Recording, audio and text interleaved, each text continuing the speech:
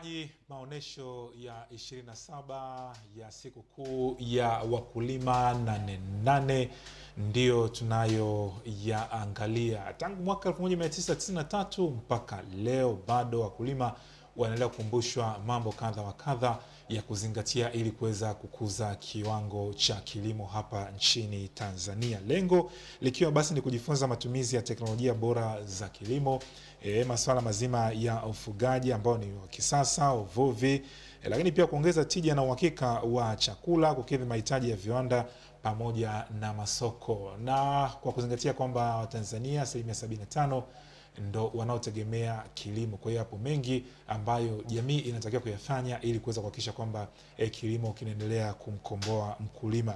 Kwa maendeleo ya kilimo, mifugo na uvuvi, chagua viongozi bora 2020. Haya ndio amenifanya mimi nikamwalika hapa Efrazia Kazoba tuweze kujadili kwa kina kuhusiana na siku kuu ya wakulima Nanenane. Mimi ni Bernard James. Utaweza kushiriki nasi kwa namba ambayo baadaye Neema Merengo ataweza kuiona hapo. Karibu sana katika kipindi hiki cha Tuongee Asubuhi. Asante. Huyu ni mkulima kwa siku nyingi na ni mfugaji pia. Kwa hiyo atatuambia, je, haya ambayo huwa tunatangaziwa yanafanyika kwa kina? Hebu tuanzie hapo. Kwa sasa hivi wewe unalima zao lipi ambalo umejikita zaidi huko?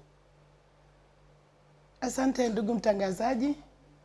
Mimi niseme kwamba kwa sasa hivi kuna zao moja ambalo si kwamba ni linafahamika sana. Ni zao jipya ambalo tunasema ni zao la kilimo cha mchaichai. Na zao hilo nimeanza kulilima tangu mwaka jana. Na katika zao hilo kwa sasa tumeanza kuvuna. Lakini pia ni mfugaji wa muda mrefu kwa sababu ni mfugaji ambaye kwa kulingana na taaluma yangu niliona niitumie. Wako wataalamu wengi sana unakuta amesomea swala la kilimo na amesomea swala la mifugo lakini haweki kwenye practical au kwenye vitendo maalum. Mimi binafsi kwa profession yangu ni afisa kilimo na mifugo, na kutokana na hiyo uafisa kilimo na mifugo niweze kuweka huo utaalamu wangu katika kufuga. Ni mfugaji ambaye ninafuga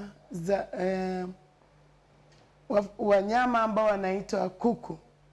Kuku nawapenda sana na nimeamua kufanya hivyo kwa sababu nimeona ni wanyama ambao nikiwafuga wananipatia kipato kwa haraka, kwa misingi ya kwamba ukifuga kuku ambaye ni kifaranga cha siku moja, ndani ya miezi 4 kama utafuga kitaalamu tayari unaanza kupata mayai ambayo ni zao ambalo utaweza kuendelea nalo hiyo kuku mpaka hapo utakapokuwa wamefikia miaka 2.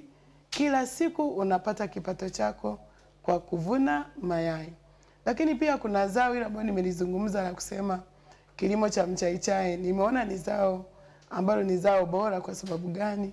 Ni zao ambalo nikililima mimi, hilo zao linaanza kuvunwa ndani ya miezi 4 pia hadi 5 kama utakuwa umeweza kuhudumia vizuri. Zao hilo unaweza kulilima na baada ya kuanza kuvuna utavuna mpaka miaka 5 kila siku. Ina maana sio kila siku, nimaanisha kwamba kila mwaka. Naam, sio kila mwaka, walau kila mwezi. Kila mwezi. Yeah. Walau mtazamaji amefahamu kwa kina kwamba huyu nile naye katika kipindi kwa siku ya leo ni mgeni sahihi kabisa, ni mkulima na pia ni mfugaji. Lakini nimekuona hapa, je, majukumu mengi ndio yamekufanya labda usishiriki labda kwenye shughuli kama hizi kipindi hiki? Niseme kwamba masuala ya kilimo inabidi uwe karibu nayo sana. Na vile vile kama ni swala la ufugaji inabidi uwe karibu nao. Mnyama kuku anahitaji uangalizi wa karibu sana. Unapokuwa umeleta vitu vinaitwa vifaranga, inatakiwa uwe kila saa ndani ya banda. Kwa misingi ya kwamba hakikisha unavihudumia ili visife. Tunasema kwamba kitaalamu, kwa mfano kama utaweza kuchukua vifaranga 100, yani asilimia hata wafe vifaranga 2. Kwa sababu kifaranga kimoja inapokuwa kimekufa tayari umeshapoteza mtaji au umeshapoteza faida. Kwa hiyo kwa mwaka huu nimekuwa busy sana kwenye upande wa ufugaji, lakini pia kwenye swala la shamba linahitaji uangalizi, si kwa kupiga simu kwamba naomba tu muangalie shamba. Kwa kutumia ile vibarua, inabidi uende shambani ukahakikisha kwamba unafika, kama linamwagiliwa shamba umehakikisha umemwagilia, kama ni swala la kusema kwamba ni uvunaji, hakikisha wamevunaje, kwa sababu sasa hivi tuko kwenye stage ya kuvuna. Stage ya kuvuna. Lakini mwaka jana ulishiriki na mwaka jana nilishiriki na watu wengi sana waliweza kufika, na katika maonesho ya mwaka jana nilikuwa na banda ambalo hakika nilipeleka mazao yangu yote. Nilikuwa na vifaranga ambavyo nilikuwa naviuza vilivyokuwa vya mwezi mmoja. Kwa maana nakuwa nimevitunza tangu ya siku ya kwanza, vimepata chanjo ndani ya siku 7, vimepata chanjo siku ya 12, ambayo chanjo ya kwanza ni chanjo inaitwa chanjo ya kideri. Chanjo ya pili ni chanjo ya gomboro ambayo inachanjwa ndani ya siku 10 hadi 14. Chanjo ya tatu inakuwa ni chanjo ya kideri pia. Inachanjwa kati ya siku ya 18 hadi siku ya 21. Chanjo ya tatu ya 4 ni chanjo ya gomboro na irudia. Kwa misingi hiyo vifaranga nilivyokuwa nimevipeleka siku hiyo vilikuwa vimekuwa vimechanjwa chanjo zote, vina ubora, kwa misingi ya kwamba kila aliyenunua kwa kupitia maelezo hayo na kwa kumfundisha waliweza kwenda kufuga wale kuku, na sasa hivi wana mazao kwamba wanaendelea kupata mayai. Naam. Ina maana kwamba nataka uniambie kitu kimoja. Mwamko wa wahudhuriaji wa maonesho haya. Kwa uzoefu wa mwaka jana uliokuwa nao, watu huwa wanakwenda pale kwa ajili ya kujifunza na kuweza kuuliza maswali kadha wa kadha, au wanapita tu kwamba bora lipite na hilo limepita na litakuja ataoneshwa, alafu baada ya hapo hakuna chochote kile ambacho kinapatikana kama tija? Binafsi mimi ninavyoona, na ninaisema hivyo kwa uhakika kwamba wale waliofika kwenye banda langu wameweza baada ya kumaliza Nanenane kufanya mawasiliano na mimi, kwa sababu niliweza kutoa namba za simu na vipeperushi. Ina maana kwamba kwa kufika ile mkulima aliyefika pale kwenye Nanenane aliweza kufuatilia kwamba nifanye nini. Kwa mimi binafsi ninavyoona ni kwamba si kwamba kwenye banda langu pekee. Nikiwa ndani ya halmashauri ya jiji la Mwanza, nilikuwa kitengo cha kilimo. Ukiwa kwenye kilimo. Ndio. Na tuliweza kuonyesha mambo mbalimbali ndani ya kilimo pale. Kwa sababu nakumbuka niliwahi kuweka onesho moja la kuhusu umwagiliaji. Tuliweza kutengeneza mlima ambao ulikuwa unaonyesha ni kama vile ulikuwa na sosi ya maji, yani chanzo cha maji. Maji yaliweza kutiririka kufikia mpaka kwenye shamba ambako tuliweza kutega kwamba tukatengeneza bustani. Ina maana kwamba niliweza kuelimisha kwamba unapokuwa na chanzo cha maji, hiyo ni mbinu ambayo niliweza kuifundisha, kwa sababu niliweza kubahatika kwenda nchi za nje, nikaweza kubahatika kujifunza jinsi gani unaweza kutumia umwagiliaji uwe na maji madogo. Kwa maana kwamba kwenye maji madogo yale kuna kitu moja kinaitwa drip irrigation. Kwa hiyo ile maji ya matone kwa kumwagilia kwenye zao lako unatumia maji kidogo, na ndani ya maji kidogo hayo unaweza kuvuna mazao mengi. Ina maana kwamba maji kidogo ulionayo yatumike katika kukuzalishia kwenye zao la bustani. Baada ya pale tu niliweza kupata sasa watu waliweza kuniita kwa ajili ya kwenda kuweza kuwafundisha nini huo umwagiliaji kwa njia ya matone. Na hiyo elimu ilienea nikiwa ndani ya halmashauri ya jiji, wanafahamu. Lakini baada ya kutoka halmashauri nikajitegemea sasa. Ndiko maana niweza kujikita kwamba kwenye zao la kwenye upande wa ufugaji nimepeleka wanyama ambao nimesema wanaitwa kuku, niwaite ndege, wako kwenye kundi ya ndege. Kuku wale, ina maana sasa hivi baada tu ya kwamba nimeelimisha ufugaji kwa kutumia, niliweza kuwa na watu wanaitwa Silverland Tanzania. Silverland tulipeleka kuku ambao wanaitwa saso. Na wakati tunaweza kupeleka hao kuku, sasa ni kuku ambao wanaita ni kuku chotara. Chotara ambao chotara manake ni kwamba ni kuku ambaye aliyeboreshwa kutoka kienyeji kwenda kisasa. Ndio anaitwa sasa. Yani ana mchanganyiko wa kienyeji na sasa. Kuku hao wakati tunawapeleka kwenye soko au kwenye maonesho ya Nanenane, watu waliwashangaa. Hawakuweza kujua kwamba huyo kuku angeweza kuishi. kuishi katika mazingira namna yoyote ile. Ni kwamba huyo kuku anaweza akaishi kwenye mazingira ya namna yoyote, kwa msingi wa kwamba unaweza kumfuga kienyeji, kwa msingi wa kwamba unaweza kumwachilia akaenda kula nje kwa kujitafutia. Lakini kwa sababu ya ubora wa ile kuku anavyokuwa ni mzuri, inakuwa ni ngumu sana kumwachilia. Ukimwachilia ni rahisi sana kuibiwa kwa sababu ni mzuri, ni mnene, anatamanisha. Kwa hiyo tumeweza kuelimisha watu, na hao kuku wakati wanaingia sokoni au wakati wanaingia kwenye maonyesho, watu hawakuwajua, hawakuwatambua. Watu waliofika kwenye banda sasa tukawaelimisha. Sasa hivi kuku sasa hivi huyo ni mzuri, ameshaenea. Si Mwanza tu, niseme Tanzania nzima, kwa sababu kule wanakozalishiwa ambako ni Iringa Silverland, kwenye hatchery ya Silverland Tanzania, sasa hivi kuku hao wameenea Tanzania nzima, na badala yake sasa wale kuku wa kienyeji ambao tumewazoea wameanza kupotea. Wameanza kupotea kwa sababu ya huyu kuku wa kienyeji ambaye anaitwa Saso, amekuwa ni bora, ni mzuri, nyama yake ni nzuri, ni laini, anataga mayai mengi. Kwa mfano, nataka nitoe mfano mzuri. Kuku wa kienyeji ambaye tumemzoea, yule tunamuita wa kienyeji, yeye ana uwezo wa kutaga mayai 70 kwa mwaka. Lakini kuku wa kienyeji wa kichotara ambaye tunamuita Saso au Kroila, yeye ana uwezo wa kutaga mayai hadi kufikia 200 kwa mwaka. Ina maana kwamba ubora wake ni kwamba ana uwezo, tunasema ana uwezo kutaga, kama umemtunza vizuri, anaweza kutaga mayai kuanzia 180 kuendelea mbele. It means jinsi gani utamtunza ni chakula utakachompa na mahitaji mengine yote. Kwa hiyo kupitia hiyo Nanenane ile tuliyoweza kuonyesha mwaka juzi, leo hii watu waliofika kwenye mabanda wamefaidika, wameelimika, wameweza kumfuga sasa kuku anaitwa Saso na Kroila, na sasa hivi ameenea. Ukienda sokoni utamkuta kuku wa sasa ameenea, lakini mwanzoni hawakumjua. Nashukuru sana kwa maelezo mazuri. Maana nilitaka utufahamishe kwamba je, wananchi kinachowapeleka pale huwa ni kwenda kujifunza, na kweli yale ambayo wanafundishwa pale wanazingatia. Hebu tuangalie hili jingine la upatikanaji wa wataalamu katika maonesho. Manake kwa mwaka huu yamegawanywa katika kanda mbalimbali.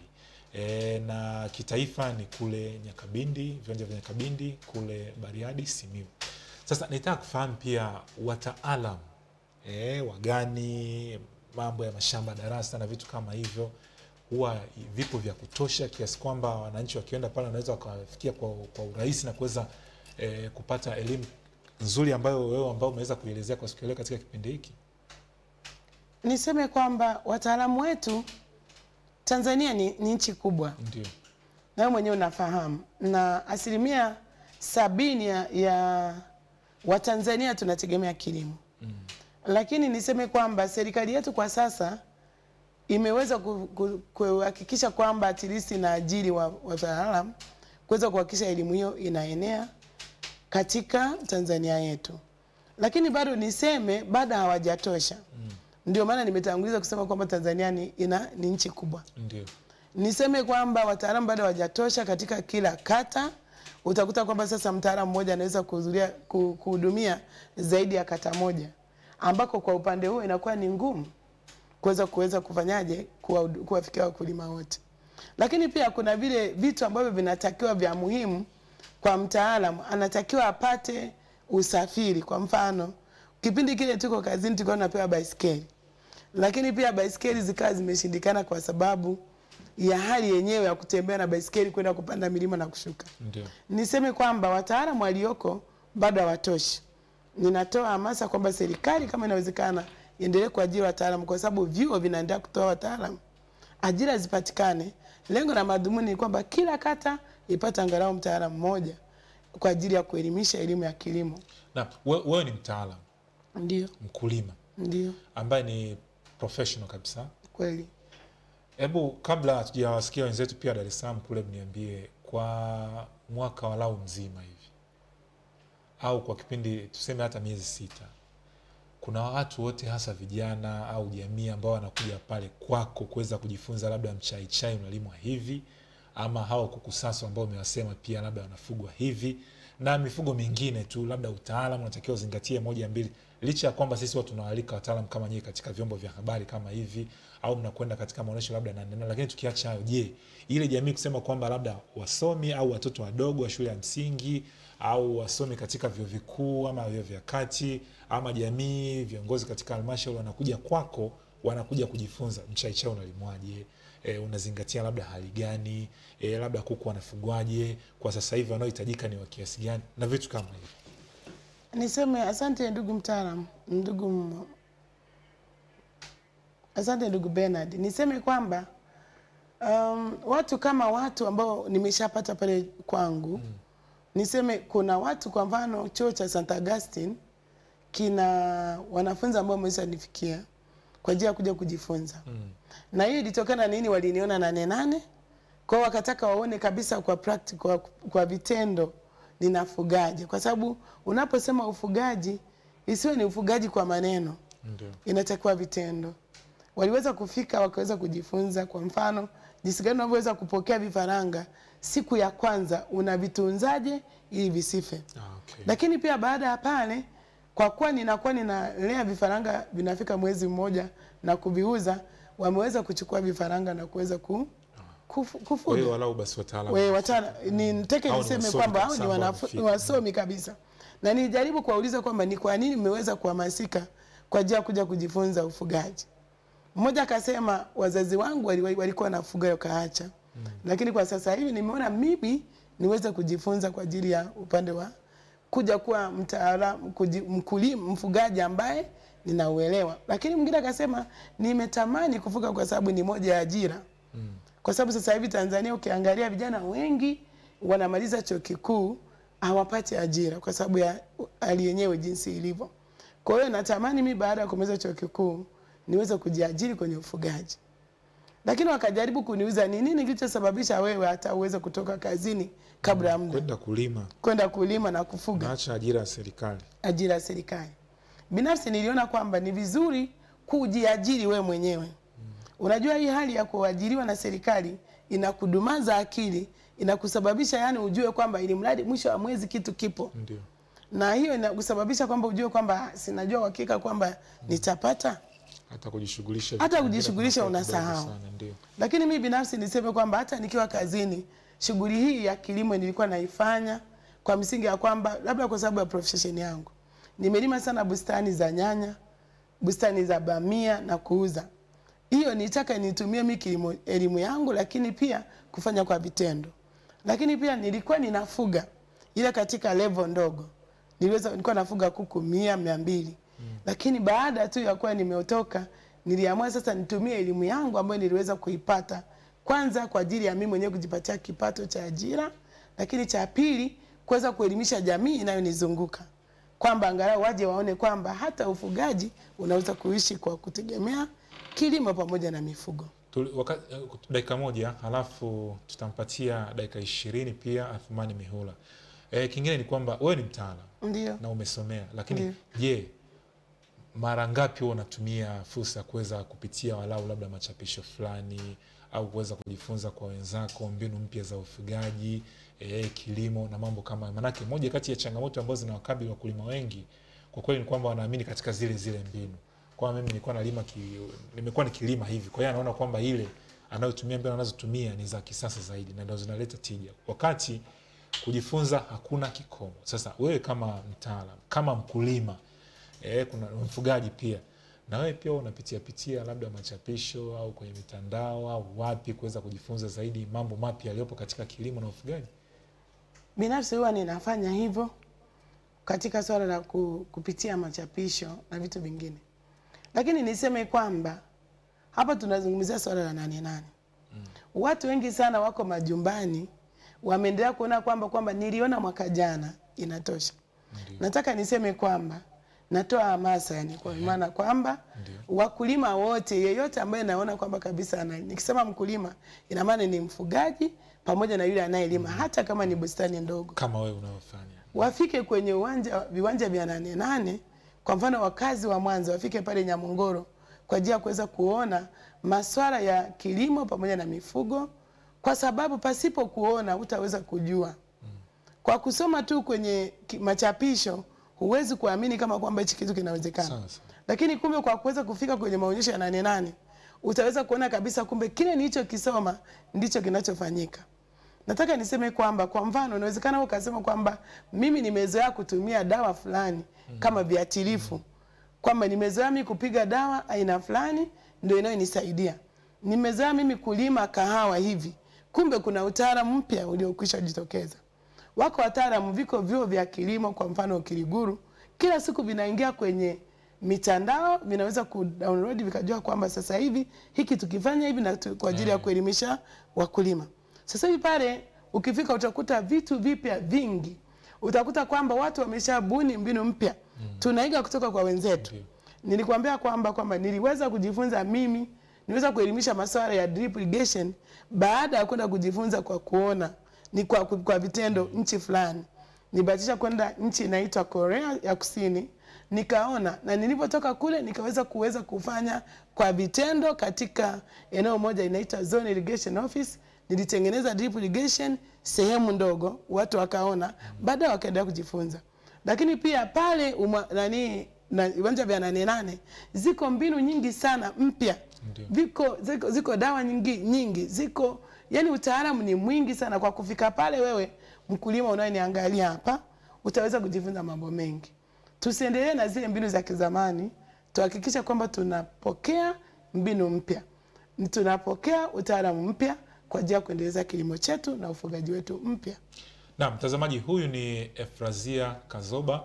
Yeye ni mkulima, ni mfugaji na ni mtaalamu hasa wa kilimo. Nimeweza kujadili naye mambo walau tu kwa ufupi, lakini hapo baadaye nitampa pia fursa ya kuweza kuendeleza yale ambayo tunajadili, lakini nitaweza pia kusoma ujumbe wako mfupi ambao utakuwa umetuandikia katika simu yetu unavyoiona hapo 0782 50 42 52. Mimi ni Bernard James na tunaangalia sikukuu ya wakulima Nanenane. Na kwa hivi sasa nimpumzishe kidogo Efrazia hapa tuweze kusikia pia kwa mwenzangu Athumani Mihula kwa hizi dakika 20, na kisha kama Angelo Moleka naye atakuwa tayari tuweza kusikia pia kutoka kwake kule Arusha.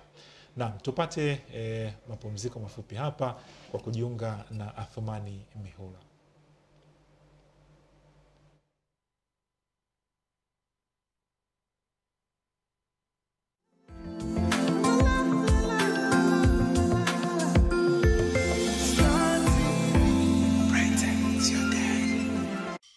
Tumsifu Mungu. Tunamsifu Mungu kwa kuimba. There is none like you, Lord. There is none like you, Father. Yesu Baba, mimi nitakufuata wewe. Tunamwabudu Mungu.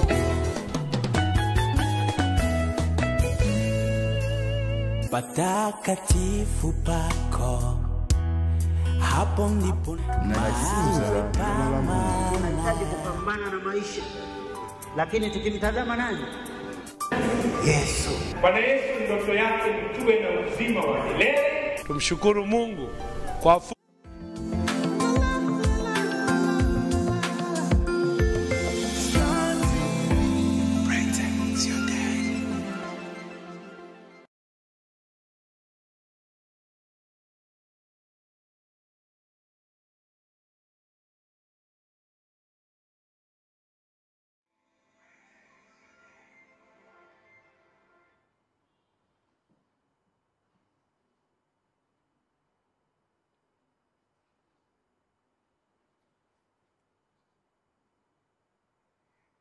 Bernard James, asante sana kwa mjadala mzuri ambao umeufungua hapo na mama yetu hapo, nasi tuliufuatilia hatua kwa hatua, lakini niwapongeze wakulima kwa kuadhimisha sikukuu hii ya wakulima na wafugaji almaarufu Nanenane.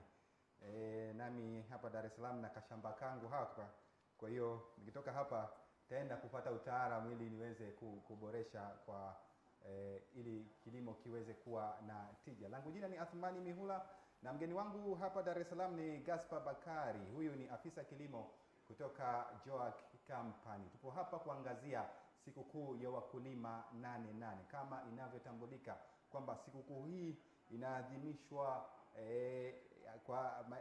kwa mara 27 nchini kama alivyotambulisha mwenzangu Bernard James. Kwa hiyo tunaangalia sikukuu hii imeleta tija gani hapa nchini na mambo mengineyo mengi kuhusiana na hii sekta ya kilimo na ufugaji. Bwana Gaspar, nikusalimu, habari za asubuhi? Aisee, salama sana. Kwema kabisa. Kabisa. Karibu sana hata tuongea asubuhi. Safi tu, karibu sana. Sasa mimi ningeanza na hili. Wakati makamu wa rais Mama Samia Suluhu Hassan anazindua haya maadhimisho ya sikukuu ya wakulima na wafugaji, maadhimisho ya 27 mkoani Simiyu katika huko Bariadi, akasema kwamba 9% ya mikopo yote ndio inayotoka nchini, 9% tu ndio inapelekwa katika kilimo. Hii wewe unaangaliaje hii? Kweli tutaweza kuvuka na sababu sasa tupo kwenye uchumi wa kati, na uchumi wa kati malighafi zinatokana kwenye kilimo kabisa. Kwa asilimia hii 9, kweli kilimo kinaweza kawa kina tija zaidi? Kwa kwanza nikisema kwamba kwa asilimia 9 ni asilimia ndogo sana katika uwekezaji wa kilimo, kwa sababu kilimo ni teknolojia kubwa sana kulinganisha tunapoelekea na tulipotoka, ni tofauti. Tulipotoka tukopo tunalima kilimo cha kawaida sana ambacho unalima kwa jembe, unalima matuta moja, matuta mawili, ili ukidhi jamii yako ya pale. Lakini kwa sasa tuna kilimo kinahitaji kiende mbali zaidi, kwa maana tuna kilimo chenye tija, kilimo biashara. Kwa hiyo kilimo biashara kinahitaji teknolojia ya hali ya juu, kinahitaji uwekezaji wa hali ya juu, kuanzia kwenye miundombinu, utekelezaji pamoja na watendakazi.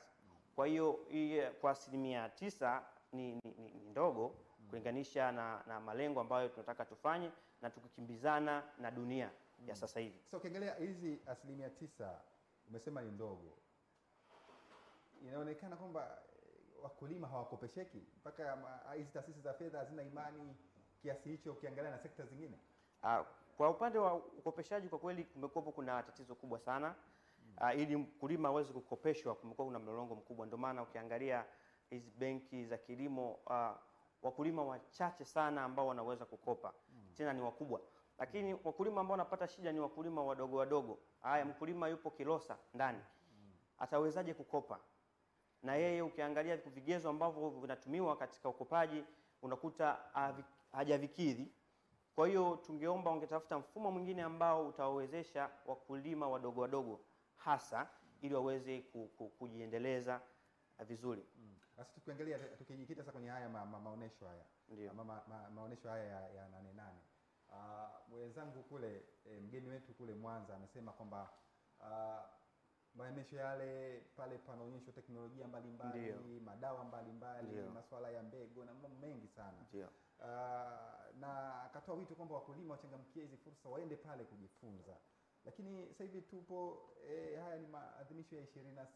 Je, ukiangalia yanatija hiyo ambayo mwenzetu anasema kwamba fursa zipo lakini watu wajitokeze kwa wingi, yameleta tija hayo? Ni kweli.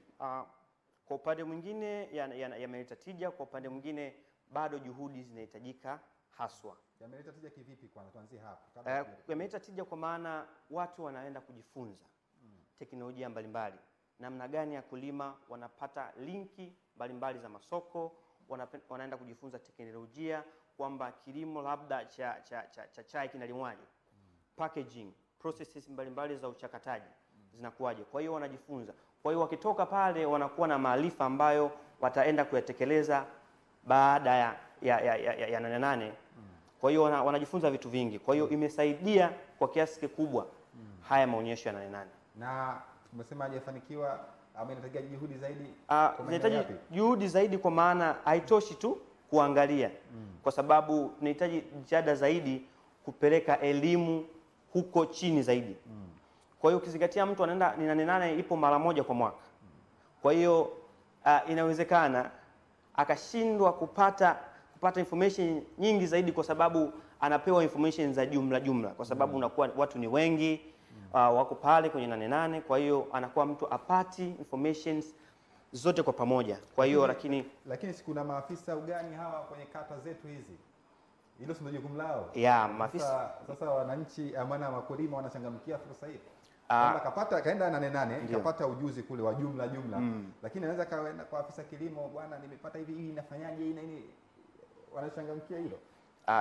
Kumekuwa na tatizo kubwa sana huku ngazi za chini kuhusiana na upelekaji wa taarifa kutokea kwa mkulima mpaka kwa bwana shamba mpaka kwa mkulima kulingana na tamaduni zetu. Wakulima wengi wanashindwa kuwatumia maafisa ugani vizuri katika maeneo yao. Wanashindwa kuwatumia vizuri. Ndio maana inapelekea. Lakini vile vile ningeshauri wakulima wapende kutembelea katika ofisi mbalimbali za halmashauri, kijiji, kwa bwana shamba ambayo ipo karibu na eneo lake. Lakini bwana shamba sanatakiwa ndio aende afuate wakulima. Ni kweli bwana shamba angalie changamoto ambazo zinawakabili wakulima. Ni kweli. Lakini bwana shamba hawezi kuwafikia watu wote. Hawezi kuwafikia watu wote.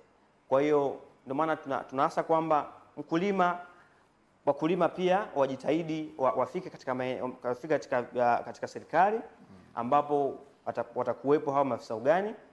Pia maafisa ugani pia watengeneze mbinu mbadala ili kuweza kuwafikia wakulima. Bwana Gaspar, tukiangalia eneo lingine, wakati makamu wa rais anazindua maonesho haya ya Nanenane Bariadi kule mkoani Simiyu, akasema kwamba eneo ambalo linalimwa kilimo cha umwagiliaji, alisema ni hekta 475,000 pekee nchi nzima. Hii unaiangaliaje kwamba nchi nzima ni hekta 475,000 ndizo zinalimwa kilimo cha umwagiliaji? Na ukiangalia hapo kilimo hicho cha umwagiliaji kwa maana kimeunganishwa pamoja na skimu pamoja na miundombinu ya drip irrigation na kadhalika. Ni eneo dogo kwa kweli, ni eneo dogo. Tunahitaji pia tujitahidi zaidi na zaidi, kwa sababu kilimo cha umwagiliaji ni kilimo kikubwa na chenye tija, kwa sababu cha kwanza kinarahisishia kazi, pia kinakupa mavuno mengi, pia kinapunguza hata labor cost. Pia unapata kitu ambacho hata mazao yatakayotoka pale yanatoka mazao ambayo yenye quality. Kwa kipi kifanyike sasa ili eneo kubwa la ndani ya nchi yetu lilimwe kwa kilimo cha umwagiliaji ambacho kama ulivyosema mwenyewe ndio kinatija zaidi? Mimi nadhani kwamba serikali na wadau mbalimbali wazidi kutoa elimu kuhusu kilimo cha umwagiliaji kwa jamii nzima kuanzia chini, na pia mikopo, ikiwezekana mikopo maalum iwekwe kwa ajili ya kilimo hiki cha umwagiliaji ili kiweze kuleta tija, kwa sababu kilimo cha umwagiliaji kinahitaji maji ya kutosha. Kwa mfano ekari moja ya mita square 4,000, plant population mazao yaliyomo kule ni kama 8,000 mpaka 10,000, na mche mmoja kwa wastani kwa kawaida unahitaji maji ni lita 1.5. Kwa hiyo kwa siku unahitaji lita 3 asubuhi na jioni. Kwa hiyo kwa siku unaweza ukamwagia lita mpaka 10,000 mpaka lita 30,000 kwenye ekari moja. Kwa hiyo pia tunahitaji vyanzo vya maji ambavyo serikali itavielekeza huko na kuweka miundombinu mizuri kwa ajili ya kilimo cha umwagiliaji. Pia ukiangalia hata hiyo miundombinu iliyopo, ukiangalia schemes za umwagiliaji nyingine hazijafanywa marekebisho. Kwa hiyo wakulima hawawezi kufanya kile kilimo ambacho chenye tija moja kwa moja. Ndugu mtangazaji. Sasa sawa, tuangazie sasa eneo la ajira. Vijana wengi wanalalamika ajira, ukosefu wa ajira. Na kuna sekta hii ya kilimo ambayo wanasiasa na wataalamu wengine wanasema ni sekta ambayo ipo wazi, vijana wanatakiwa wachangamkie huko. Lakini bado kuna changamoto zake. Lakini mimi nataka tuangalie jambo moja. Licha kuwalaumu hawa vijana wachangamkie sekta hii, je, mifumo ya kuandaa hawa vijana ili wachangamkie sekta hii ambayo wanasema si shindani, sekta ambayo ipo wazi kabisa, imeandaliwa? Sababu tukiangalia mfano zamani shule za msingi huku kuna masomo ya sayansi kilimo. Ukija sekondari huku baadhi ya shule nyingi zilikuwa na mifumo ya kwa maana masomo yale ya kilimo. Sasa sisi tutamsaidia mtaalamu. Hii huyu kijana ambaye analaumiwa hajiajiri kwenye sekta ya kilimo. Je, miundombinu ya elimu na kumwandaa imewekwa ipasavyo ili aone fursa na changamkie? Kiukweli ndugu mpenzi msikilizaji pamoja na mtangazaji, kiukweli maandalizi hayako mazuri haswa. Kwa maana zamani hizo kulikuwa kuna mitaala ambayo inafundisha kilimo kuanzia ngazi ya chini mpaka juu, na kwa vitendo, sio tu na kwa nadharia, lakini pia kwa vitendo. Lakini ukiangalia kwa nini vijana wengi wanapenda kujiajiri katika kilimo lakini wanashindwa? Kwa sababu unakuta mazingira yanakuwa ni magumu. Kwa mfano mitaji, unatakiwa na mtaji katika kilimo ili kufanya, na mwanzoni vijana wengi wana graduates, wanamaliza vyuo mbalimbali, wengine ni maafisa ugani kutoka vyuo mbalimbali. Hao wana ujuzi wa kufanya kile kitu, lakini process zile, mchakato wa kupata mikopo unakuwa kwa kweli ni wa taratibu na hujakaa vizuri. Nadhani serikali ingeweka utaratibu mzuri kwa ajili ya kuwawezesha vijana hawa kuweza kutoka huko chini na kuwapa maeneo ikiwezekana, na kuwafungia systems za umwagiliaji, kuwakopesha mapembejeo za kilimo zote ili waweze kufanya shughuli za kilimo.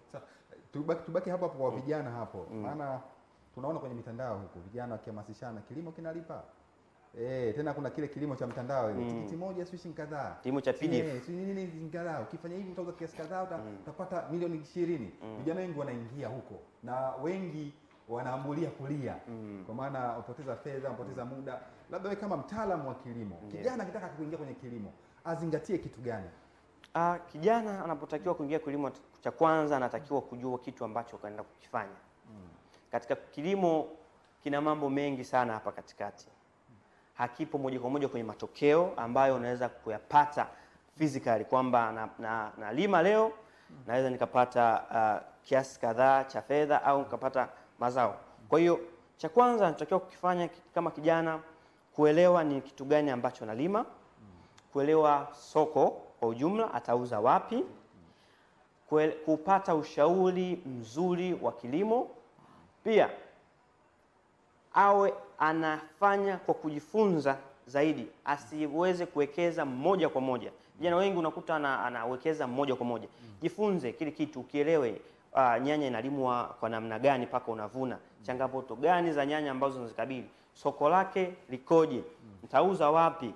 Kwa hivyo vitu vingi vinatatiza. Je, soko likiwa baya nafanyaje? Ndio tunaenda kuongezea thamani kitu chako. Kwa mfano kufanya tomato paste, pia kuchakata vitu mbalimbali, korosho, kufanya packaging. Vyote hivyo vinakwenda kwenye mlolongo wa kuongeza thamani. Kwa hiyo akivijua hivyo, anaweza akasaidia kuweza kupunguza hizo riski. Katika hapo kuongeza thamani hapo, hata serikali imekuwa ikihamasisha sana wakulima wajitahidi kuongezea thamani mazao yao ili yaweze kuwa na soko kubwa. Unaona hata Mheshimiwa Rais wakati swala la korosho nasema zibanguliwe hapa, zipakiwe, zipelekwe nje, zitauzwa kwa bei kubwa kuliko kupeleka ile korosho ambayo bado yani korosho ghafi inakuwa. Hivi fursa hii wakulima wanaichangamkiaje ili mtu aongeze thamani hiyo? Kuna vitu gani mkulima awe navyo ili achangamkie fursa hiyo? Kwa kweli ili kuongeza thamani ni kufanya kitu chochote kile cha kilimo ili kiweze kupanda thamani yake. Kwa maana hiyo mkulima anatakiwa kwanza ajue. Wakulima wengi wameishia kwa kutokea kwenye kulima na mtumiaji wa mwisho wa kile kitu kikiwa akijafanywa processing. Sasa ni kitu gani ambacho mkulima anatakiwa kukifanya? Ni kuongeza juhudi, kwa sababu kwa mfano kuna viwanda kama SIDO wanafundisha namna gani mkulima unaweza kuongeza thamani ya zao lako. Pia wanakuambia namna gani unaweza ku blend hata kile kitu ambacho unakifanya. Kwa hiyo hivyo vyote vikifanyika kwa pamoja, wadau mbalimbali wakifanya vitu kwa pamoja, inaweza ikasaidia sana mkulima kutambua thamani ya hichi kitu nikikichakata kikoje. Lakini pia hivyo baadhi ya vitu vinahitaji gharama ili kuchakata. sio ukiwa na eneo dogo basi utaweza kuchakata kama mtu akiwa na shamba kubwa, kwa hiyo ni tofauti.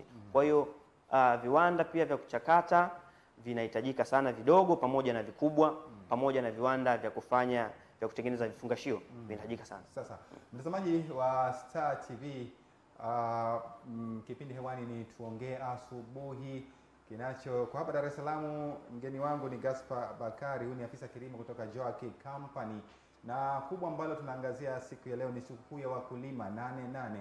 Kipi kimefanyika na kipi kifanyike ili kilimo chetu kiwe na tija na kiweze kumkwamua mkulima wa Tanzania. Nikupeleke sasa kwake Bernard James ili atupeleke Arusha, au kama Angelo upo tayari unaweza ukajiunga moja kwa moja huko kutoka Arusha katika mjadala wetu wa leo, ili utueleze huko na mgeni wako kipi umemwandalia mtazamaji wa Star TV.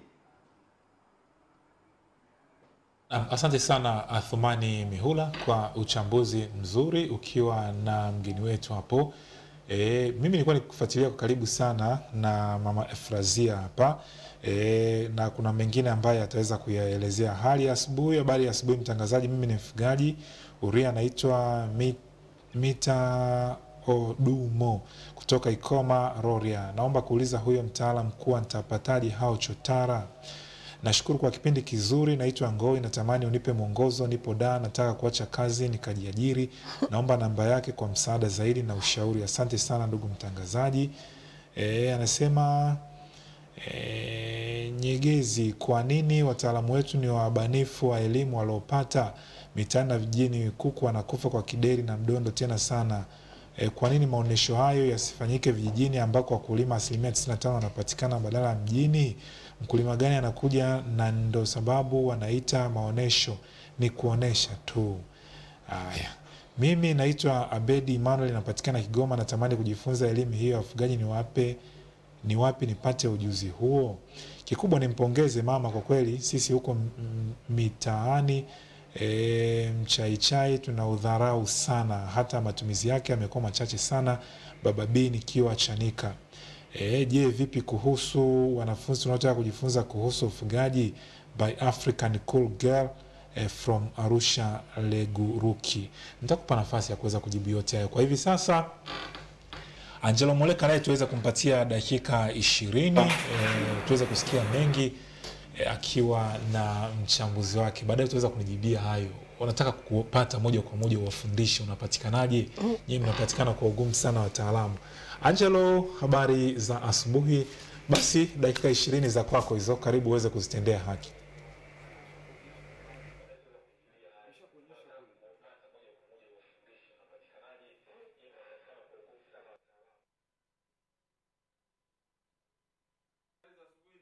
Bernard, nashukuru kwa muda huu uliofika ulioniletea, na mimi hapa niko na Daniel Loiruki, ni afisa kilimo wa mkoa wa Arusha, lakini pia huyu ni katibu wa kamati ya kanda ya kaskazini ya maonyesho ya Nanenane. Karibu sana.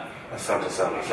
Umewasikia bahati mbaya ulichelewa kidogo, lakini angalau kwa mtu wa Dar es Salaam umemsikia toka ulipoingia. Maonyesho haya ya Nanenane, bahati nzuri wewe ni katibu wa kanda ya kaskazini. Yanatija kwa sababu wakati mwingine mtu tukienda kwenye maonyesho tunakuta asilimia kubwa ya vitu vinavyoonyeshwa ni vitu visivyohusiana na kilimo. Karibu. Asante sana. Kimsingi maonyesho haya yanalenga zaidi katika kuhakikisha kwamba mkulima, mfugaji na mvuvi anapata teknolojia mpya ama kujifunza mambo mapya yatakayokuwa yanamsaidia yeye katika uzalishaji wa biashara kwenye maeneo husika. Lakini pia maonyesho haya kama mnavyoyaona pia wakati mwingine kama kwa jinsi ambavyo umeelezea ni kwamba yana aina nyingi za watu. Kuna watu wako seriously committed na maonyesho haya, kwa maana kwamba anakuja analenga jambo fulani. Lakini pia hatuzuii na wale wengine pia ambao wanakuja kwa ile kujinunulia bidhaa hapa na pale, lakini hayo makundi pia yapo. Lakini kimsingi bado tunajivunia kwamba tija ipo na watu wanajifunza vitu vya kutosha kabisa, na ndio maana kila mwaka unaona pia tumeendelea kuimarisha swala la maandalizi, lakini pia kuwatengenezea mazingira bora zaidi ya kujifunza. Hali ya kilimo ikoje kwa kanda ya kaskazini unayoiongoza kwa maonyesho ya Nanenane? Kimsingi kanda ya kaskazini kwa maana ya swala zima la hali ya chakula. Hali ya chakula ni nzuri. Kwa kweli ni nzuri. Niseme kwamba kwa mwaka huu wa 2020 mvua zilikuwa za kutosha kabisa. Wasema katika baadhi ya maeneo kuna changamoto ndogo ndogo sana za mvua kuzidi na kadhalika, lakini swala zima la chakula kwa maana ya spillover, eneo A linaweza likawa kidogo halijazalisha vya kutosha kwa sababu ya kuzidi, lakini eneo B limezalisha vya kutosha. Kwa hiyo unakuta kwamba kuna complementation ya swala zima la usalama wa chakula. Sasa nataka tuishie hapo ambako tuanzie pale mgeni wa Athmani Mihula pale Dar es Salaam. Yeye amesema ni kwa nini maonyesho ya Nanenane yanapelekwa mijini badala ya kupelekwa vijijini waliko wakulima wenyewe. Nashukuru sana. Kimsingi ni swala tu la kifikra.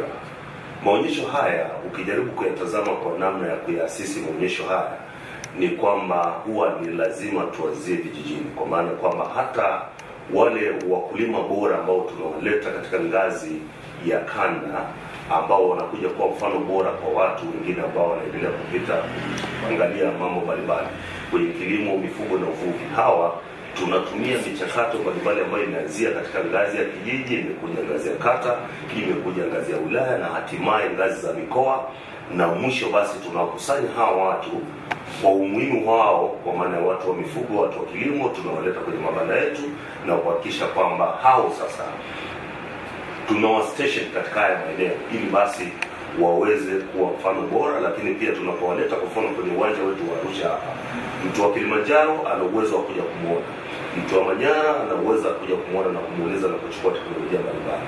Hali kadhalika wa Arusha pia wana uwezo wa kuja kwenye uwanja wetu ambao tuko station kimkakati kabisa ili kila mtu aweze kupata kila baadhi. Miaka ya nyuma Daniel, tulikuwa tumezoea kuona makundi kwa makundi ya wanafunzi wa shule za msingi, sekondari, vyuo wakiletwa na mabasi kwenda kujifunza masuala ya kilimo nyakati za Nanenane. Sasa bahati mbaya maonyesho haya yanafanyika kipindi ambacho bado tuna changamoto ya maambukizi ya corona. Utaratibu huu kwa mwaka huu ukoje? Nashukuru sana ndugu mtangazaji. Kimsingi tumezingatia sana hayo kwa maana ya maelekezo yanayotolewa na Wizara ya Afya kwa maana ya kuwakinga wanafunzi na wale wanaoleta, lakini pia kwa maana ya swala zima la mpangilio wa uwanja wetu wa Nanenane. Kimsingi tuna mageti maalum ambayo huwa tunaingiza wanafunzi, na kwa mwaka huu tumejiandaa tofauti kidogo kwamba hayo mageti tumeyaongeza kwa maana tutakuwa na mageti mawili, lakini pia maeneo ya kuwaweka ama kuweka vyombo vya usafiri vya hawa wanafunzi pia yametengwa ipasavyo. Lakini pia tumetengeneza utaratibu ambao tumeuelezea toka Juni. Tumeanza maelekezo ya maonyesho ya Nanenane kwamba tarehe 1 mpaka tarehe 7 mwezi wa 8 ni siku ambazo tumependekeza sana walimu na wanafunzi waletwe katika ule uwanja wa Nanenane ili waweze kujifunza kwa uzuri zaidi, lakini pia tuweze kuhakikisha kwamba wanafunzi hao wanapata maelekezo ya kutosha ikiwa ni pamoja na usalama wa afya zao, lakini pia waweze kujifunza ipasavyo. Na ndio maana ukiangalia katika swala zima la viingilio tumesema kwamba wanafunzi watalipia kiingilio cha shilingi 500 kwa maana ya tarehe 1 mpaka tarehe 7. Lakini siku ya kilele tumesema kwamba kila mwanafunzi atalazimika atakayeletwa kwa siku hiyo atalazimika kulipa shilingi 1000 kama kiingilio, lakini lengo ni kuhakikisha kwamba basi hao wanafunzi wanaletwa katika hizi siku tulivu, siku zisizokuwa na msongamano mikubwa, ili pia kutupa fursa nzuri zaidi ya kuhakikisha kwamba si kwamba tu wanakuwa salama, lakini pia waweze kujifunza kwa uzuri zaidi. Asante Daniel. Sasa hebu tuweke Nanenane kidogo, tuingie kwenye utaalamu kidogo wa kilimo. Wewe ni afisa kilimo wa mkoa wa Arusha. Mwenzetu pale Dar es Salaam alizungumzia swala la kilimo mtandao. Kutokana na teknolojia iliyopo sasa hivi, mitandao ya kijamii, watu wamekuwa na hamasishana, kilimo kinalipa. Watu wanaingia hawafanyi visibility study, wanaingia tu kichwa, lakini baadaye utasikia wanalia. Nashukuru sana ndugu mtangazaji. Kwa kweli hilo lina mambo mawili ndani yake. Kuna ile hamasa unayoipata kwa kusoma labda maandiko fulani ama kupata hichi kilimo kinachoelezwa kwenye mitandao na picha nzuri unaziona pale na kadhalika na kadhalika. Kimsingi sio kwamba kilimo hakilipi, kilimo kinalipa, lakini kwamba unaingiaje kwenye kilimo chenyewe. Ni kweli labda umehamasishwa kwamba kilimo cha matikiti labda kinatumia muda mchache, lakini pia kina manufaa makubwa katika maeneo fulani. Kwa hiyo mimi ninachosema ni kwamba mtu unapokuwa umehamasika kuingia kwenye kilimo cha zao fulani, ni vizuri kwenda katika ofisi zinazotambulika kwa maana ofisi kama hiyo, upande wa serikali au upande wa sekta binafsi, upate ushauri wa kutosha kuanzia eneo lenyewe kwa maana ya shamba, ni mbegu zipi ambazo zinafaa kwa ajili ya kuoteshwa eneo lenyewe, lakini pia uweze kujua kwamba soko ninalolilenga kwa ajili ya bidhaa husika linakuwa ni la muda gani na lini na lina changamoto zipi. Na mazao haya ambayo huwa tunayalima, unajua wakati mwingi tunapopata ile hamasa ya kuona manufaa ya mbeleni huwa tunashawishika sana kuingia moja kwa moja, lakini mara nyingi sana tunasahau kwamba swala zima la kilimo ni sayansi. Na unapoingia kwenye sayansi kuna swala zima la kuchagua mbegu, kuchagua pembejeo bora, lakini pia kulihudumia hilo zao kwa kipindi kizima kile ambacho kinatakiwa kihudumiwe ili kiweze kukupa tija na mafanikio zaidi mbele. Kwa hiyo hicho kipindi huwa mara nyingi tunachukulia ule ukawaida, na mwisho wa siku unapiga simu ama unatoa mtu mahali kwa maana ya shamba lako fulani, lakini ukajisahau sana katika hayo maeneo na ukajikuta kwamba unapata hasara wakati mwingine. Kwa hiyo mimi nisisitize kwamba kilimo sio kwamba hakilipi, kinalipa, lakini umejipangaje, umejiandaje. Na ndio maana kwa kweli tunazidi kusisitiza kwamba mihemko na misisitizo hiyo ipo na ni kweli, lakini commitment kwa lugha ya Kiingereza kwa kweli ni jambo la msingi sana kwenye kilimo ili uweze kufanikiwa. Na bahati nzuri nchi yetu imejaliwa maji, tuna bahari, tuna maziwa, tuna mito, tuna mabwawa kila mahali. Lakini tumeendelea kutegemea kilimo cha majaliwa ya Mungu kwa maana ya mvua. Kuna wakati huwa natafakari kwamba siku Mungu akiamua kugoma kama miaka miwili hivi kwamba hakuna mvua, inawezekana tukateketea kabisa. Lakini kwa wale ukienda nchi kwa mfano Middle East na Far East ambao hawapati kabisa mvua, unaweza kuipata hata mara 2 kwa mwaka. Mfano mimi nilikwenda Israeli. Nilishangaa nchi ile wanapata mvua kwa shida, lakini nchi yote ni evergreen kila mahali. Wana maji kidogo lakini wanayatumia hayo, wanayarecycle kila kitu. Tunakuwa mawapi Daniel, mtaalamu wa kilimo?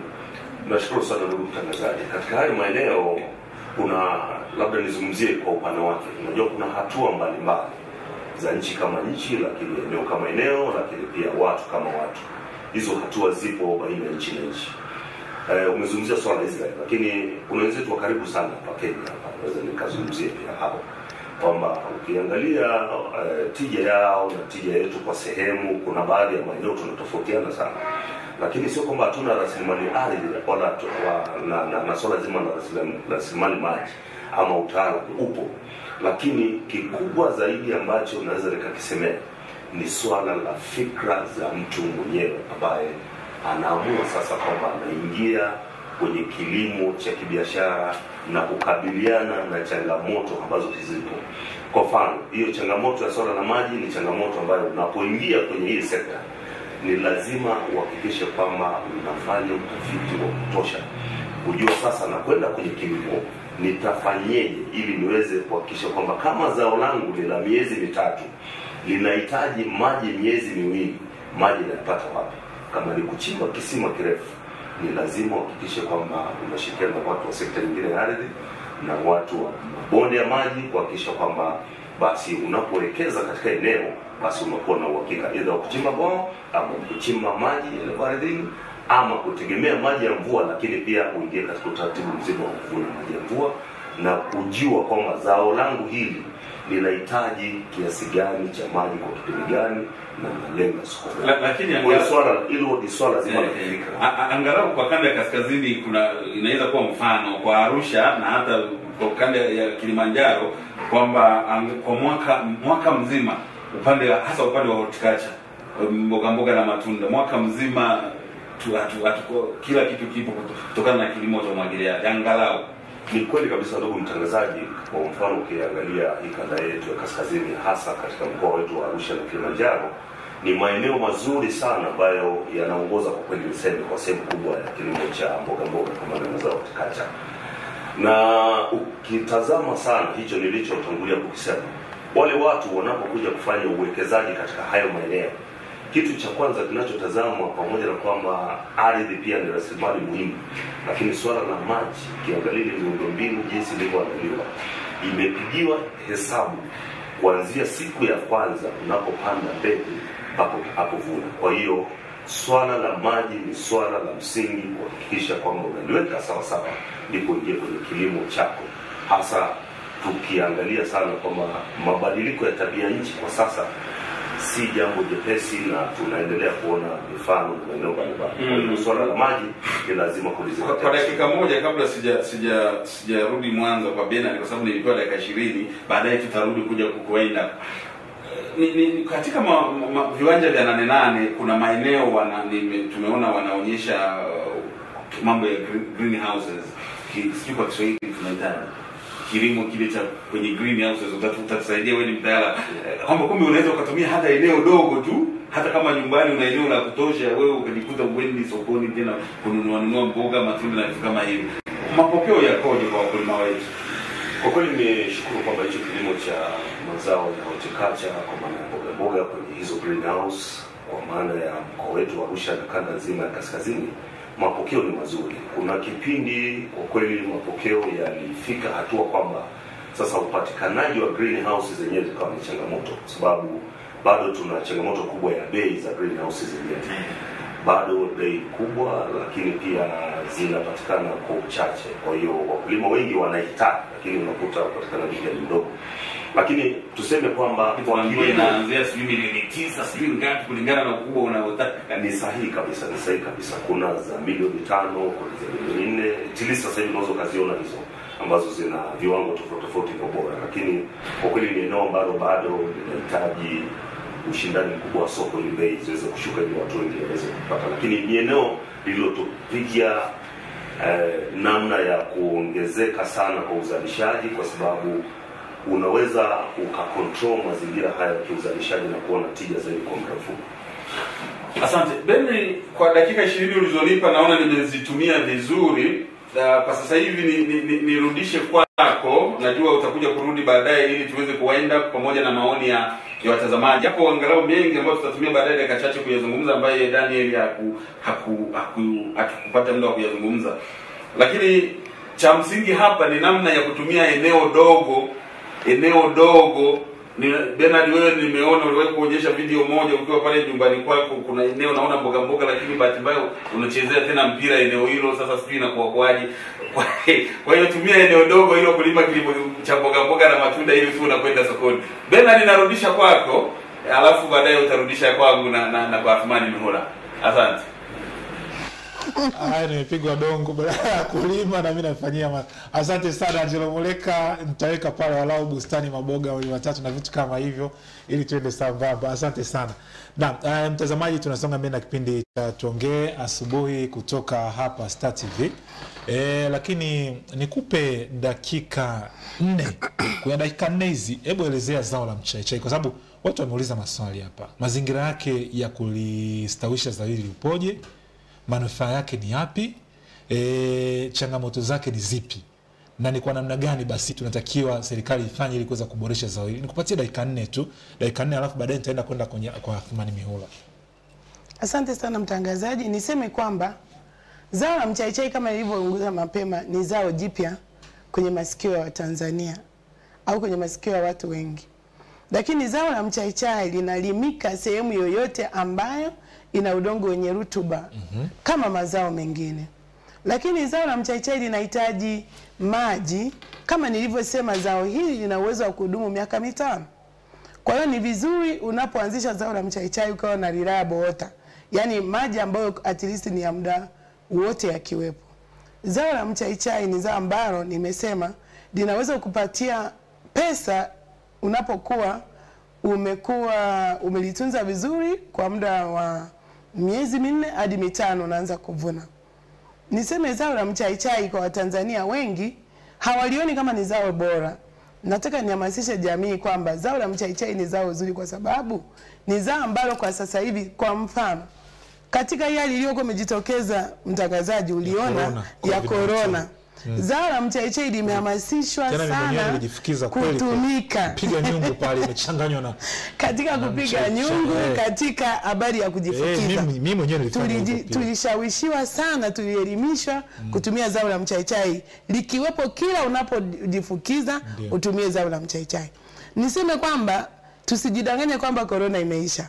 Kwa uwezo wa Mungu ametusaidia Tanzania sasa hivi angalau tuna nafuu. Inatupasa zao la mchaichai sasa basi tulitumie katika habari ya kujifukiza, kuendelee.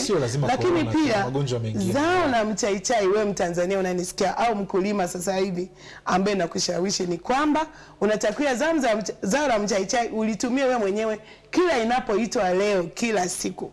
Kwa sababu zao la mchaichai linakusaidia afya yako iwe nzuri. Kwenye watu ambao wanapata matatizo ya pressure, inasaidia kushusha ile pressure au niseme kuregulate. Kwa Kiswahili kidogo inanisumbua. Kuweka katika hali nzuri. Na pia zao la mchaichai linatusaidia kwa mtu mwenye sukari. Lakini pia zao la mchaichai imegundulika kwamba kwa mtu anayetumia zao la mchaichai hasa kwa watoto inaongeza ile IQ, uelewa wa mtoto katika darasa. Na kushauri sasa utumie zao la mchaichai kwa watoto wako, yani tuseme familia nzima. Kama ulivyosema kujifukiza, lakini pia kwa ajili ya kulitumia kulinywa wewe. Lakini niseme lakini pia lingine ni kwamba kwa kuwa zao la mchaichai litakuwa tumelihamasisha, limelimika, niseme kwamba Watanzania wote basi walilime ili tuweze kulitumia kwa afya yetu.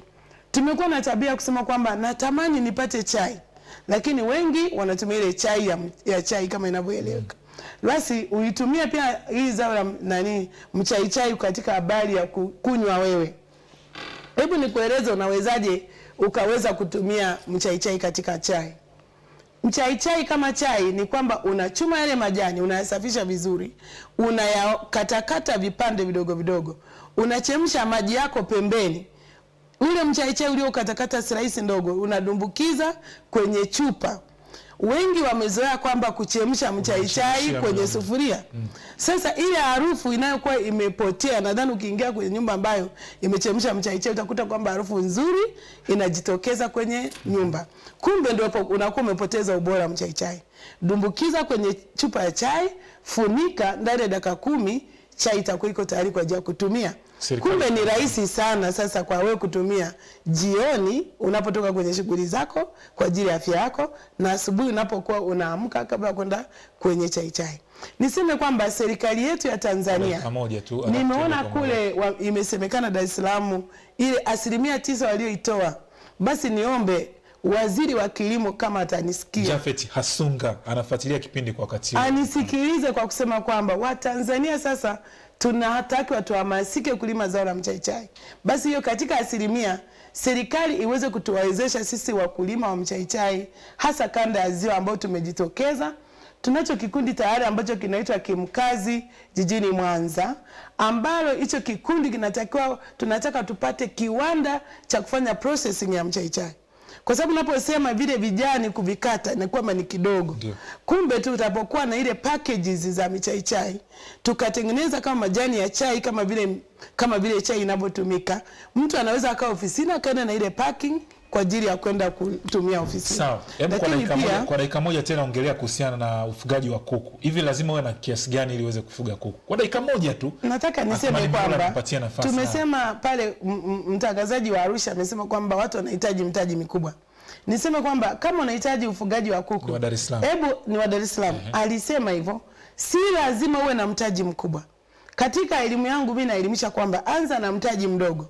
Ina maana kwamba unaweza ukaanza na kuku 5, jogoo mmoja, mitetea 4. Wadogo au wakubwa. Yaani unaweza kaanza, kama una uwezo wa kununua kuku mkubwa, anza na mkubwa, lakini anza na wadogo ili walewe mwenyewe. Wadogo kwa msingi ya kwamba angalau vifaranga vinavyo mwezi mmoja, ambayo nimesema mimi mwenyewe na vitunza vizuri na kuuzia. Kifaranga kimoja ni shilingi 5,000. Vifaranga 5 ni shilingi 1000 ngapi? 5 mara 5 25. Utakapokuwa mtaji wa shilingi 25 ukaanza tena sasa kuweza kuanza mfugaji. Niseme hao michechea minne watakapoanza kutaga ni elimu ambayo ni rahisi sana. Ina maana kwamba hao michechea watakapoanza kutaga, michechea ambaye ni jike ana uwezo wa kutagia mayai 10 wastani yaliyo bora. Kwa sababu si kwamba kila mayai ni mazuri. Kama ni michechea minne utakuwa mpata mayai 40. Katotoreshe kwenye incubator. Maki lazima tuende kitaalamu zaidi. Muda mfupi tu utajikuta na vifaranga 40. Ndani ya siku tena 21 utapata vimetotolewa vifaranga vingine 40. Kwa hiyo nasema kwamba kwa uzoefu wangu na elimu yangu nilionayo, kwa kuanza na kuku 5 ndani ya mwaka mmoja unakuwa na kuku 300. Sasa wewe utasema kwamba ajira kwamba hamna. Hebu njoo kwenye kilimo cha mchaichai, njoo kwenye kilimo cha ufugaji, kwenye masuala ya ufugaji, utatajirika. Mtazamaji, nikupumzishe tena kidogo. Ndio. Nitakupa nafasi mwishoni ya kuweza kuhitimisha kipindi hiki. Ndio. Kwa elimu hiyo nzuri. Naam, sasa Athmani, wewe unafeli wapi? Kwa nini ushinda ukichukua shilingi 25,000 tu kaweka mazingira vizuri, unashindwaje kutengeneza mazingira walau sisi tukawa tunakuja hapo kwako bwana tunachukua mayai hata kiasi fulani hivi. Haya Athmani, mimi nikupatia dakika hizi 5 uweze kuhitimisha, dakika 5 nyingine tutampatia kaka yetu Angela Mwaleka na sisi tutakuja kuhitimisha hapa kipindi kwa siku ya leo. Karibu.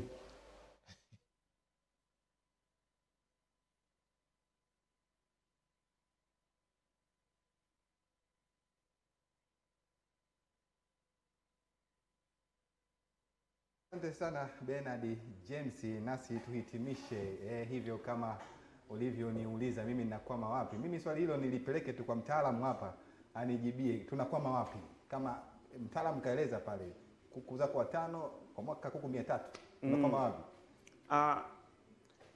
Cha msingi ni cha kwanza kilimo ni passion. Ni kinatoka ndani. Sawa. Kwa hiyo ni kujua zaidi kitu gani ambacho unataka kufanya na watu waeleweshwe zaidi. Haswa kitu gani ambacho nakifanya. Kwa mfano katika kilimo mbalimbali sisi hapa Joa Company tunaelimisha kuhusu kilimo cha umwagiliaji, vitalu nyumba, hydroponic ambacho kilimo kinachotumia maji, akitumia udongo. Pia tunaelimisha pia wafugaji, hata wa kuku na wengine wote tunaelimisha kwa jinsi gani ya kulima hata kama una mche mmoja, hata kama una tuta moja, unaweza kulima. Kwa sababu ukiangalia unaweza ukawa na tuta lako moja la mita 1 la Chinese ukalihudumia vizuri. Hauwezi kukosa 2,000 kila baada ya siku 3. Sasa vijana unawaambia nini sasa? Licha ya kwamba hizo fursa zipo wazi. Vijana huwa tunaingia kwenye sekta ya kilimo. Mwanzo ulisema bila utafiti bila nini. Kuna changamoto nyingine. Kijana yupo Dar es Salaam hapa, shamba lipo Morogoro, anapiga simu, "Vipi? Dawa imepigwa huko? Shilingi ngapi?" Unawaambia nini vijana kata kilimo cha Nanenane, kilimo cha simu, kilimo cha mtandao? Cha kwanza nataka niwaambie kwanza. Dakika moja tumalizie. Hicho kilimo cha namna hicho huwezi kufanikiwa hata siku moja. Kilimo unatakiwa uingie moja kwa moja.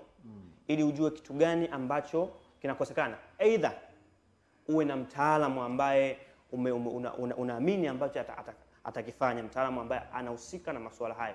Kama sisi Joab tunafanya usimamizi wa mashamba mbalimbali. Kuhusiana na management kuanzia unapanda, unavuna, tunakuelekeza. Kwa hiyo utapata utaalamu, hamna kitu ambacho kitakachoharibika. Sawa, la mwisho? La mwisho napenda kwenye kilimo sana kwenye kilimo naambia kwanza ili uweze kufanikiwa kwenye kilimo cha kwanza unatakiwa ufanye utafiti wa kutosha ili kujua namna gani ambavyo unaweza ukafanya kilimo. Usiingie wanasema kichwa. Kijue kilimo kwanza. Kuna watu mbalimbali, kuna taasisi mbalimbali zinafundisha, kuna researches mbalimbali za serikali zinatoa. Pia ningeomba pia serikali watazame vijana kuweza kuwakopesha, kuwapa elimu ambayo itaweza kuwasaidia kujikwamua kwenye kilimo. La mwisho, kilimo cha umwagiliaji ni kilimo kizuri sana, chenye tija ambacho mtu yeyote anaweza kufanya na ikampa matokeo mazuri. Tukimbilie huko, maana huko ndiko tutakapoinua uchumi wakati. Sasa mimi nikushukuru sana Bwana Gaspar Bakari kwa kuungana nasi siku ya leo. Tumepata shule ya kutosha na mimi nitachangamkia kama Bernard alivyoniambia ninakwama wapi. Kwa hiyo baada ya kupata Bernard, mimi sikwami, ila kama alivyosema mtaalamu hapa, kilimo utakiwe kuingia kichwa. Utakiwa ufanye utafiti, upate maelekezo ya wataalamu Kwa kuwa nishapata maelekezo ya bwana Gaspar hapa, maelekezo ya mtaalamu wetu wa Arusha na mama hapo ulikuwa naye, basi nami sasa nakaa chini kufanyia kazi kwenye kilimo. Nitakualika hata kuja kunisaidia kuvuna bwana Bernard. Mtazamaji wa TV hapa Dar es Salaam, tunahitimisha hivyo kipindi chetu kwa siku ya leo. Mgeni wangu alikuwa Gaspar Bakari, huyu ni afisa kilimo kutoka Joak Company. Langu jina ni Athmani Miula. Bernard, endelea sasa na gurudumu la Tuongee Asubuhi ili uweze kuhitimisha. Asante sana Athmani Mihula. Basi kabla sijahitimisha baadhi ya maoni ambayo nitampatia fursa mchambuzi wangu aweze kuyajibu hapa, mama Efrazia Kazoba ambaye ni mkulima kabisa na mfugaji, niende kwa Angelo Moleka. Angelo Moleka, bwana, mimi nimekuahidi kabisa kwamba leo nakwenda kuondoa yale maeneo, alafu naweka kibustani changu pale. Nitaweka hata kuku 5 kama alivyoelezea mama hapa, ili kila kitu kiende vizuri. Haya, dakika 5 hizo kwa Moleka za kuweza kutimisha kipindi kutokea hapo Arusha.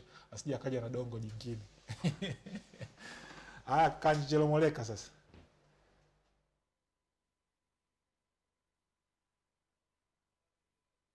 Nitosha afisa kilimo wangu hapa yuko vizuri kabisa.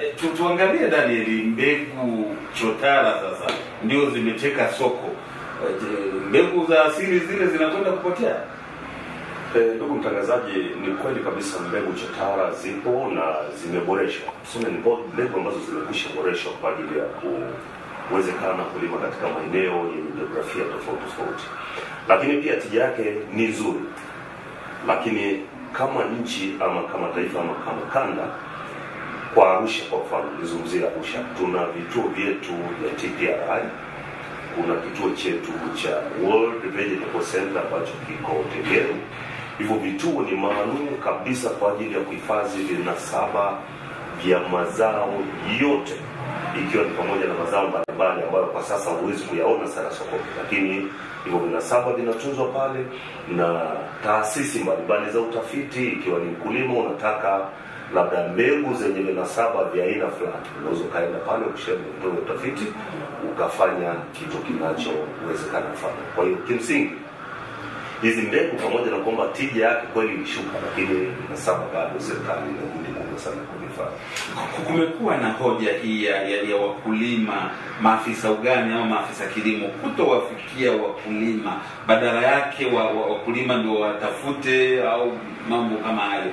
Hili mnalikaribiana nalo vipi, hasa wa vijijini? Nashukuru sana ndugu mtangazaji. Unajua swala hili si la muda mfupi uliopita, ni la muda mrefu sana na limekuwa likizungumzwa hivyo. Lakini kimsingi niseme kwamba serikali kama serikali kwa sehemu kubwa imejitahidi sana kuweka maafisa kilimo, kwa maana hao wanaitwa maafisa gani kwenye ngazi ya kilimo katika ngazi ya vijiji na hata kata pia wapo mpaka ngazi ya wilaya, wote wapo. Lakini niseme tu kwa sehemu kubwa bado swala la kubadilisha mtazamo wa mkulima ambaye anataka kufikiwa na huyo mfugaji bado ni tatizo ambalo tunaendelea kukabiliana nalo kwa namna mbalimbali, kwa sababu wakulima wengi hawalimi kibiashara.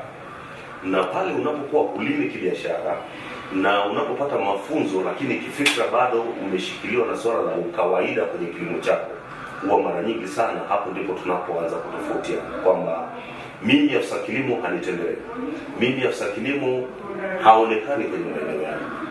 Kwa hiyo ni swala la mindset ambalo nafikiri kwa sehemu fulani ukijaribu kuangalia kwa kanda ya kaskazini hilo limeondoka kwa sehemu kubwa sana, kwamba maafisa ugani sasa wanatafutwa na wamepanga ratiba zao za kuhakikisha kwamba kijiji fulani wakulima X lazima nikutane nao kulingana na kilimo cha zao fulani na kadhalika na kadhalika. Kwa hiyo kidogo hilo linaondoka kwa sasa kwa sababu ya kujua umuhimu wao, na kilimo ni sayansi, kilimo chenye tija ndicho ambacho kinaweza kamilika. Sasa tuna dakika moja kumalizia kati ya 5 nilizoachiwa. Unawaambia nini waonyeshaji wa maonyesho ya Nanenane na wananchi kuhusiana na maonyesho ya Nanenane kanda ya kaskazini?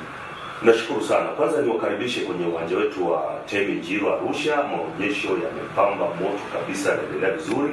Lakini cha ziada ambacho naweza nikakisema, pamoja na maandalizi mazuri ambayo tumeyafanya, mwaka huu tutakuwa na maonyesho kwa muda wa siku 10 kama ambavyo mmesikia katika vyombo vya habari, waziri wa kilimo alitangaza hilo. Lakini kwa kanda ya kaskazini kilele kitakuwa ni tarehe 9 siku ya Jumapili. Kwa hiyo niwakaribishe kwa wingi kabisa ili tuweze kujumuika na kuona teknolojia mbalimbali. Daniel, mimi nashukuru sana. Mtazamaji, mimi nilikuwa naye Daniel Loiruki, yeye ni afisa kilimo wa mkoa wa Arusha, lakini pia ni katibu wa kamati ya Nanenane, ya maonyesho ya Nanenane kanda ya kaskazini. Tumepata mengi kutoka kwake. Tunakushukuru na karibu tena. Mimi sina la ziada. Bernard, nikuthibitishie kwamba kilimo na mifugo vyote viko sekta moja. Mimi ninafuga, mimi silini haya mazao mengine. Niliwahi kujaribu, kilichonitokea Mungu ndiye anajua. Mvua hazikutokea kabisa, kila kitu kikapotelea humo. Nashukuru sana, namshukuru sana mpiga picha Profit Mwanga pamoja naye Ana Augusti. Jina langu ni Angelo Mwaleka. Asante na siku njema. Alijaribu alafu ikawa hivyo. Asante sana Angelo Mwaleka na mtaalamu wako, lakini pia nimshukuru Athmani Miula. Mimi naitwa Pendo, ufugaji wa kuku vifaranga. Unaweza kuachisha mama yao kwa muda gani ili kuwatunza wakue joto? Analipataje? Chanjo je, wanapata mara ngapi mpaka wakue? Mtaalamu, naomba niweze kuwasiliana na wewe kwa ajili ya kupata elimu hii. Naitwa Glory kutoka Mwanza, nimeelewa mtaalamu, nilikuwa naomba sawa. Anasema sawa, nawe pia nashukuru sana kwa maoni yako. Maoni ni mengi, lakini mtazamaji kwa hivi sasa mwingine anasema anaitwa Saidi Ali Msuya, Tanzania tunalima sana, tatizo bei mpaka wa Kenya waje wao ndio wapandishe bei au washushe kwa nini? Asante sana kwa elimu nzuri sana. Vijana tunajihusisha sana kwenye fursa hii ya kilimo, pamoja na kuwa tafiti zinaonyesha ni eneo dogo sana ambalo linatumika kwa kilimo, lakini tunapata shida kupata masoko. Ili hali na mazao bado ni ya kiwango kidogo yanayozalishwa. Vipi sasa kama wakulima wakiongezeka? Ni saa 2 dakika 56, tuna dakika 4 tuweze kuhitimisha kipindi hiki, lakini nilikuwa nikikuuliza kuhusiana na swala zima la kutoa mafunzo ili kuweza kuhakikisha kwamba walau watu wanaipata hii elimu. Mtaalamu Arusha ameelezea, mtaalamu Dar es Salaam ameelezea, wewe ni mkulima. Vijana hasa wadogo pasipo kuweza kwenda ndani zaidi, wataalamu wanapatikana kwa urahisi kwa ajili ya kuweza kuwapatia elimu hiyo kiwemo wewe? Mwanzoni nisema kwamba kabisa serikali yetu tunaihamasisha uweze kuongeza wataalamu kila kata. Ndio ulisema. Kwa sababu si rahisi sana mtaalamu mmoja kutembelea kata 2-3 kwa hali ya usafiri. Lakini niseme kwamba mimi kama binafsi nimeshajieleza kwamba nimejitahidi kuelimisha watu. Kwa sababu kwa njia ya Nanenane nimefika, lakini pia watu wamefika nyumbani kwangu. Nataka niseme kwamba binafsi ninatoa elimu ya ufugaji kwa njia ya semina kwa watu watakao nihitaji, napatikana kwa ajili ya kuelimisha wafugaji waweze kujifunza kufuga kwa mtaji mdogo. Nimesema mwanzo kabisa kwamba ukiwa na kiasi kidogo unajikuta ndani ya mwaka mmoja tayari umeshakuwa tajiri. Kwa kuanza na kuku 5, jinsi gani utaweza kuanza na kuhakikisha kabisa kwa kupitia elimu yangu utajikuta umeelimika. Kwa misingi ya kwamba kuna mmoja hapa ameuliza vifaranga waachishe kwa muda gani? Vifaranga wa siku moja tu unatosha kumwachisha mamake. Kwa maana kwamba utaweza kumweka kwenye kitu inaitwa brooder. Eneo ambako unawafugia vifaranga kwa kutumia joto la taa na vitu vingine. Hiyo ni elimu. Lakini niseme kwamba ndani ya serikali yetu ya Tanzania wametenga 9%. Niseme wana kimkazi, yani kilimo cha mchaichai Mwanza. Tunaomba tuweze kusaidiwa na serikali. Waziri anayenisikia tuweze kuhakikisha kwamba mchaichai wetu tunauchakata kuweka katika package ambayo ni rahisi kumfikia kila Mtanzania. Tumeshasema faida ya mchaichai. Hebu tuko kwenye hatua sasa ya ujenzi wa kiwanda. Kiwanda chetu kitakuwa jijini, kitakuwa Mwanza, eneo la Misungwi. Sasa hivi tumeshapata maeneo ambayo sasa hivi ni rahisi kufikika. Ni kuombeni basi muweze kutusaidia Tanzania ili mtufikie sisi wana Mwanza tunaolima mchaichai. Lengo na madhumuni kila mmoja atumie mchaichai kwa ajili ya afya yake. Niseme kwamba karibuni sana kilimo, kwa kutumia kilimo na pamoja mifugo maisha yanakwenda.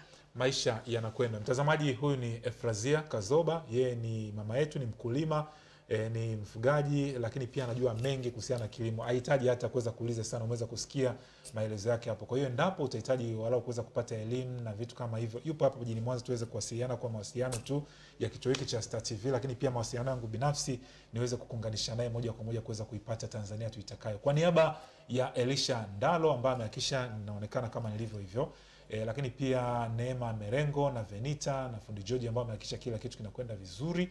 Na kwa niaba ya Angelo Moleka, pia Athumani Mihula na Stella Joseph, mimi naitwa Bernard James. Nikushukuru sana, asante sana kwa kushiriki nasi katika kipindi hiki. Asante sana mtangazaji kwa kuniona, kwa sababu wataalamu ni wengi lakini mmenitambua. Naam. Heko wakulima, sherekeeni siku yenu vizuri na siku 2 ambazo zimeongezwa. Star TV ipo pamoja nawe.